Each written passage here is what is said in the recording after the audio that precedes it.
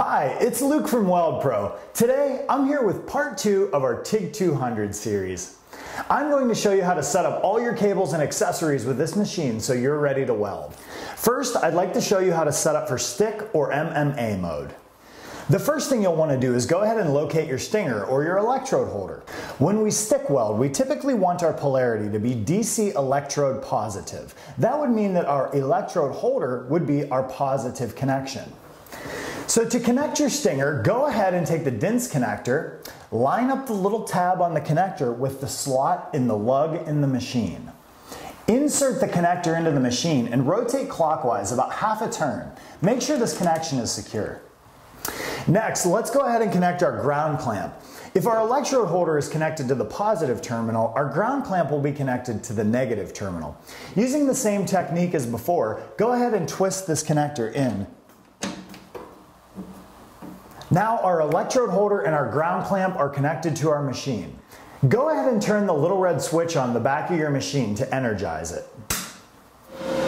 In the upper left corner of your display, there's a selector button. This will allow you to change between MMA and TIG mode. With the MMA mode selected, you'll notice an amperage readout on the screen. This is the amperage output to your electrode. The desired current can be changed using the large selector dial on the front of the machine.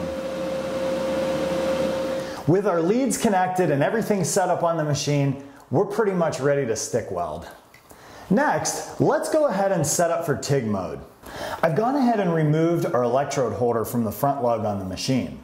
I've left the ground clamp connected. But when we weld with TIG, we need to change our polarity to DC electrode negative. In order to achieve this, we'll need to move our ground clamp over to our positive lug. Go ahead and do that now. Now that your ground clamp is connected to the positive lug, when we connect our TIG torch, the electrode will become the negative end, or DC electrode negative. Your TIG torch came with a protective cover. Let's go ahead and put that on right now. I've gone ahead and unzipped all but about 3 inches of the end of this protective cover. I don't want to unzip it all the way because it might be difficult to get that zipper back in. I like to start at the beginning of the zipper and insert my TIG torch. What this will do is it will leave the hanging zipper end down by the machine so it's not jingling around by my hand. Once your torch is through the end of the protective cover, go ahead and stick the red hose inside and zip this all the way down.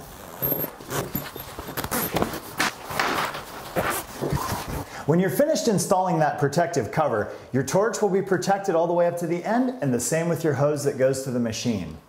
Next, take this brass connector, thread it onto the front of the machine where it shows the picture of the TIG torch. Be sure to tighten this connection with a wrench, but don't over tighten it, it's just a brass fitting. With our TIG torch and our ground clamp hooked up, we're well on our way, but TIG requires a few more connections. Locate the double-ended gas hose that came with your welder. This hose will take us from the flow meter on our argon bottle to the inlet on the back of the machine. Go ahead and locate the connection on the back of your machine that says AR for argon. Thread one of the ends of this hose into that connection. Again, you'll want to tighten this with a wrench, but don't over tighten. With one end of our hose connected to our machine, we'll now hook the other end to the flow meter. The flow meter came with a double-ended coupler. You'll need to install this before installing the hose. After your coupler is on your flow meter, go ahead and insert the other end of the hose into the bottom of the flow meter. Secure this connection with a wrench. Now that our gas hose is hooked up to the machine, let's install the flow meter on the argon cylinder. It's important when installing the flow meter that you point it vertically. If it's off camber a few degrees, it can change the way the ball moves with gas flow. Now that our gas is connected, let's go ahead and hook up the foot pedal. I've already placed my foot pedal down under the table where I like it. Locate the 5-prong connector that goes into the front of the machine for the foot pedal. There's a groove on this connector, so make sure that lines up, and then tighten the external ring clockwise. Last but not least, we're going to set up the TIG torch. With your TIG torch in your non-dominant hand, locate your collet body. This is the thicker of the two copper pieces. Now, this collet body will thread in on this white heat shield end of the torch. There are knurlings on this collet body to help you tighten it down by hand. Don't put a wrench on here, you could ruin the threads inside the torch. Once your collet body is installed, go ahead and install the collet from the back side. The collet is the thinner, smaller copper piece. This will be what secures your tungsten inside of your torch. The collet will drop in from the back side of the torch and rest in the collet body. With the collet inside of the torch, go ahead and install the back cap or the stem, but don't tighten it just yet. Your TIG 200 came with a few different size gas cups.